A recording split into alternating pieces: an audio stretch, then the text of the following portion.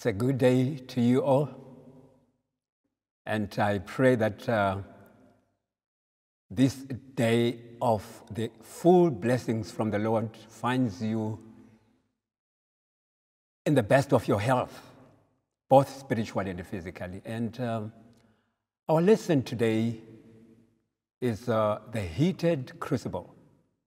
And by the way, bear in mind that the whole of this quarter, we are learning more about being with Christ in the crucible. But before we proceed, shall we pray? Our Father in heaven, we want to thank you, Lord, for the wonderful blessings that you are daily pouring upon us. And Father, as we get together to listen to your holy word through this day's lesson, may we all find comfort in the knowledge that you want us to have, so that we can develop that trust in you. With this we ask in our dear loving Savior's name, Jesus Christ, who is coming again. Amen. The crucible, as you and me will recall, is that instrument used for transforming substances into that which the holder or owner of the crucible wants it to be.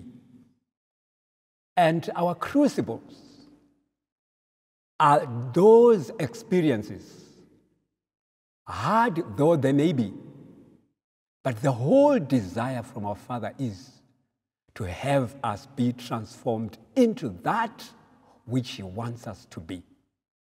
And did you know that, as is the case with entrepreneurship, life is always full of risks? God is also in the business, like you and me can be in a business of making profits, but God is in the business of saving souls. And as a result, God, like we do, risk our own monies for our capital, God also risked His Son for yours and my salvation. And just as that risk came, so that we could, through that risked effort, receive the blessing of commitment by Jesus to be sacrificed by God. We therefore have God Himself counting upon you and me, so that by risking our trusting in God, others may get to see how much beneficial Christ's risked life was to us. We have 4 figures that we are going to look at this very day. And to begin with, we have Abraham. You and me already know what happened when Abraham accepted to have his son sacrificed. And Abraham knew that you and me now did not know what you and me now know. When Abraham took his son, he literally knew that he was going to be the sacrifice on that mountain of Moriah. He did not know that God was going to have something else, some lamb already provided instead of the son. So much so that when he raised his hand to sacrifice the son, he really did it wholeheartedly, committedly, so fully, knowing that was what he had to give to God after having heard God speak to him to have his son sacrificed. But alas, when the voice came to intercept that sacrifice to be done, that's when Abraham got to know God as the provider. When he looked at the lamb that was by the side, which God told him to get it sacrificed on behalf of the son, Abraham did not know the significance of that sacrifice, that God himself would in later time have his son sacrificed. Moving on to the next figure, we look at the prophet of the Lord, Hosea.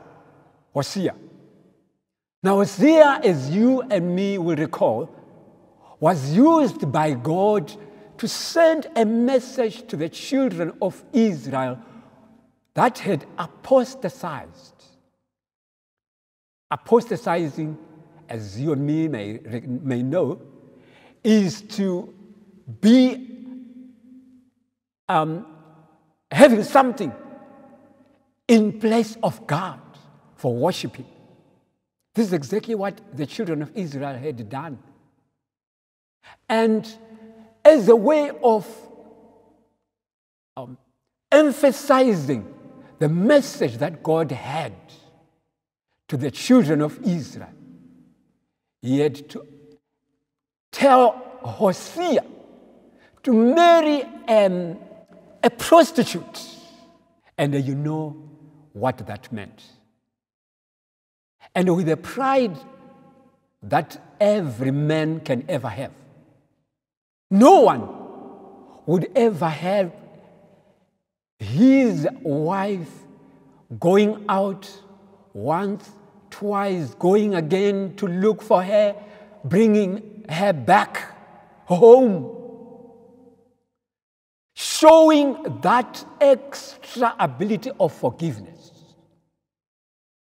accepting her back home once, twice, 3 times, and even more. That message delivery is one of the 3 ways God used to deliver his messages.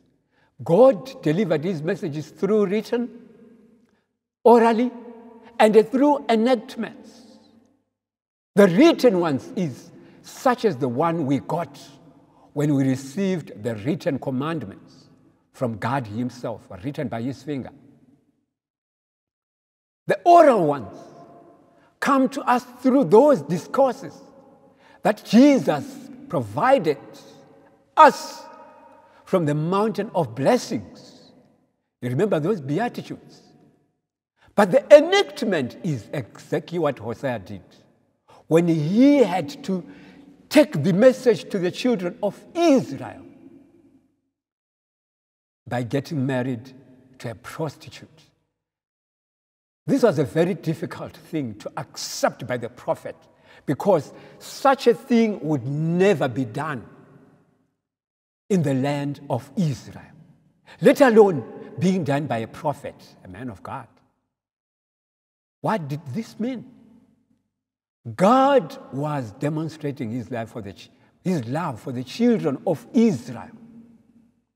And if you read Jeremiah 2, verses 4 to 8, God asks the children of Israel, what wrong did I do for the nation of Israel? So much so that they found me helpless, not worthy to be trusted, after I had walked with them in the wilderness, after I had demonstrated my ability of protecting them in a wilderness where no man lived. Another man to talk about is Job. When I first learned about the story of Job, I asked myself, and I believe you must have as well, did this story really take place? because of the things that happened there. Imagine one phenomenon taking place after the other. One bad thing after the other. Children get destroyed. This and that gets lost. The domestic animals, everything just gets out of Job's hand. I've never heard that in my life. But I got to understand that it was a real story when I got the New Testament writers making reference to Job. That's when I got to understand that the story did indeed take place. But Job did not know that he had had his name set in a certain committee where it was agreed that he be tempted. He did not know that God himself, whom he had loved so much, had given him to the devil for trials. I don't know what would happen if he had known. But what does this tell us?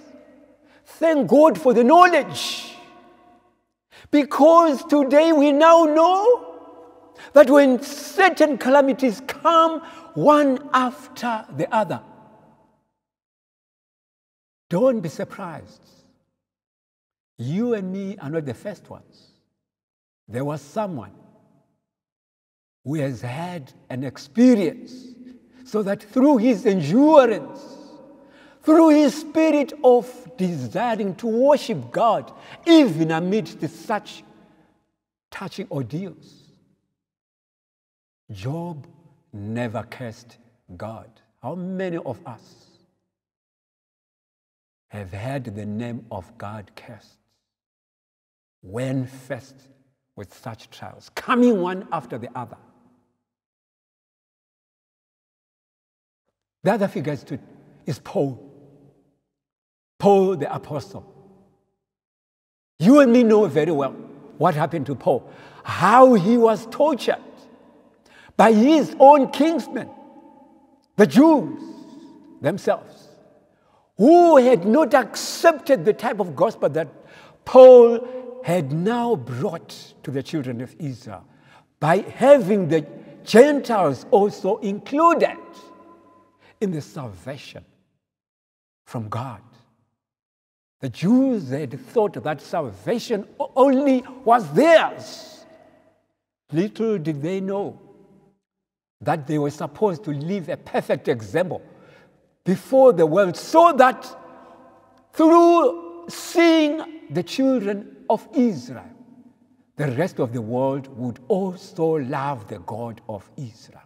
But the children of Israel had failed.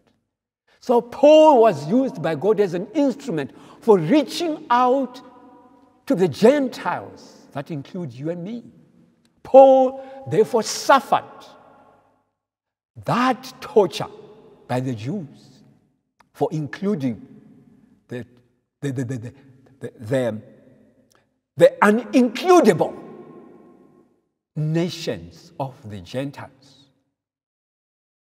Paul, you recall, at some point, asks God to remove some thorn in his flesh, and how God had responded to say, "My man, my grace is sufficient for you." And you recall how Paul, in the book of Corinthians, the 2nd chapter, Paul eventually got to be delighted to know that even in weakness, God would be better be seen and appreciated. Did you know that even in your frailty, your uttermost weakness, God's power can best be demonstrated? The one talking to you is sightless.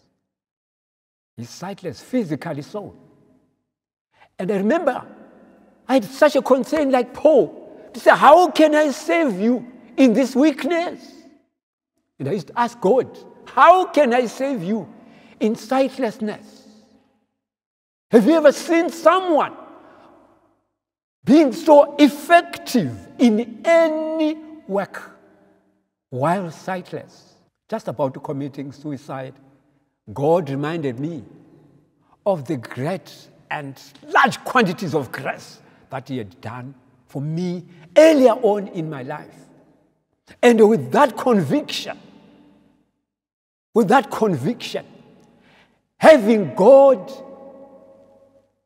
presented to me a track record of His success in earlier life, I got to believe in this God that He would still see me through in my unknown future, no matter how bleak it may be. Such is the lesson that Paul learned. God had delivered him from many trials that would have had him destroyed. And today we now know that God indeed can deliver and use the weakest, so that through that weakest weakness, God's power can be demonstrated in a best ever way. And today, like the children of Israel became so helpless when faced by the Red Sea, and behind with the children of Pharaoh, with Pharaoh's army behind. How the children of Israel became so helpless and hopeless. Today, because of the track record that God presented to us, we now know that through crucibles, especially when the crucible is heated to become hotter, that's when God's power is better demonstrated. I don't quite know what you currently may be going through. I don't quite know what crucible you are going through currently. Maybe it could be the crucible of hypertension. Maybe it could be the crucible of being bewidowed. Maybe it could be a crucible of being an orphan as a young person. You have no parent at all. And you're wondering how your future is going to be shaped. Maybe you are out of employment there. That's your crucible. Let me tell you, my dear, lovely friend, that is your cross to bear. Like Jesus said, Luke chapter 14, verse 26 and 27. He says, he who has a desire to follow me must bear his cross. And did you know that these crosses are the very crucibles through which God uses to have us transformed into lovely heavenly pearls, which when God looks at, is proud to say, finally, this is the product ready to be used to bring others into his kingdom. Once they get to know that your weakness has been used for God's power to be demonstrated, the world will get to know and believe in him. Although painful it might have been for you to undergo the power of the turning, of the transforming crucible. But, like the adage says, after a storm comes a calm. After that storm, you'll get to know that indeed, endurance. I pray that the Lord helps us to appreciate these crucibles. Like Paul would say, let's count each and every challenge and take it with joy, knowing that these trials are coming only but for a moment. Very soon, they will be over. And when time for them to come to an end, when we will be in that happy eternal kingdom, we will try to remember. We will try to remember. Try to scratch your head and recall what you once went through. Do you know that no matter how hard you try to recall, you will never, ever remember? Because all these crucibles, with all their trials, will have come and gone. May the Lord help us, grant us the power to go through these transforming crucibles, knowing that we already have these predecessors. Abraham, who sacrificed. Hosea, who enacted out the message that God had to have him demonstrate and bring to the children of Israel. Knowing that, like Job, we will persevere, and at the end, we will get the dividends of perseverance. Knowing at the end that, like Paul, we will indeed earn the betterness of working for God in our weakest nature. May the Lord bless this lesson and may it find a place in our lives. Shall we pray? Our Father in heaven, once again, we come before you, thanking you, Lord, for these crucibles. Although they bring with them untold pain, such pain which one, when in them, may never get to see that indeed the pain will come to an end. But through your power, we now know that indeed the pain comes to an end. When we get to the end, the pain brings with it untold excitement, joys of being victorious. Help all of your children who will get to know that crucibles are not for pain, but they are for making us stronger and remain better instruments and better products, ready for being in your eternal kingdom. This we pray, Lord, in our dear loving Savior's name, Jesus Christ, who is coming again. Amen.